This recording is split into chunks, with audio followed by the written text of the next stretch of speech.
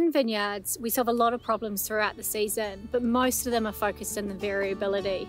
So we start right at the beginning at the pruning season, when you're pruning from the crown, and you're putting these canes down on the wires here, and you want to know your pruning quality. So you want to know how many nodes and buds there are. We can go through and count those so you can start quantifying out your yield, but also see where you've got, maybe 2 canes down where you should have 4 canes down, or 3 canes down instead of 4 canes. So you can see where your pruners are doing a good job, or maybe they need some extra training.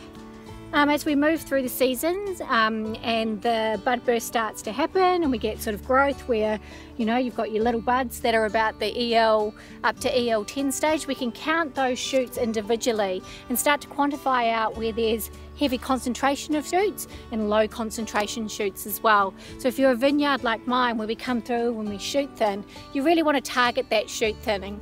Here we've got quite a light area. Further down in the vineyard it's really heavy, so most of our time down there is shoot thinning and very little up here. The next part of the season that we go through is when the canopy really starts to grow. We start to do things like put your wires up and trim the top of your canopy here. So you want to do that at the right time, and you scatter that across the vineyard, right, and you rotate round. But what it also shows you is where you've got vines that aren't doing so well. So you can quite clearly see here, we've got this vine here that has less canopy growth than something like this that's been trimmed, but it almost needs to be trimmed again. The canopy's really thick and overgrown here. So we can help you identify those areas by showing that variability, showing those sort of sick and disease vines where you might need to target your labour.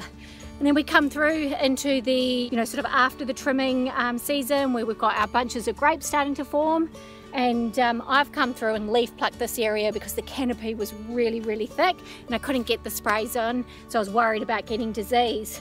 The other thing that you'll also notice here is that this vine here, I've got very little bunches compared to this vine here that's thick with bunches of grapes.